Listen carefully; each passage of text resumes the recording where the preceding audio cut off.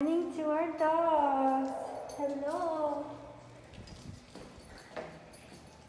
Oh my gosh, they are so cute. Aren't they adorable? They are just so sweet little innocent babies that we just got in yesterday.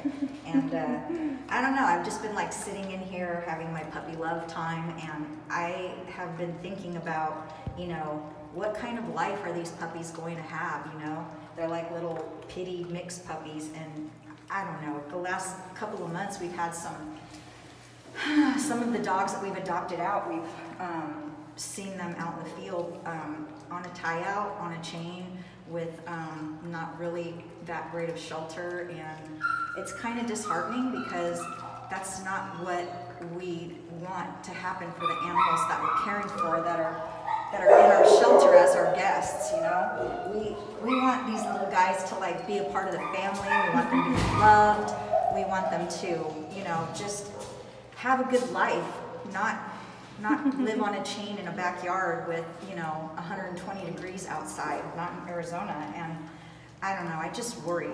We don't really condone that, and if that's how they're going to end up in their life, don't adopt, you know.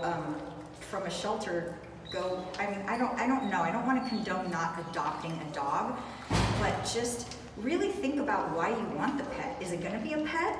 Or is it just going to be an animal that you're going to put in your backyard on a tie-out with a dog house and some water, and, you know, give it food every day? Here at the shelter, they have, you know, 8 feet of room, you know, walk indoor, outdoor. We walk them every day. We give them enrichment every day. We keep them in our offices. We give them love and attention, and that's what we want for our animals. And, you know, I just worry because these guys, everybody wants a puppy, and everybody just wants to have these little cuties in their family, but I mean, what's going to happen when they get a little older? Are they just going to put them outside? I just really hope that whoever does adopt from us really just thinks about why it is they want a pet and they're ready for one, because they are a part of our family, and while they're here with us, they are a part of our family too, you know. And we love animals, and we want to make sure that the animals are going to be treated the way that we would treat them if they were our home.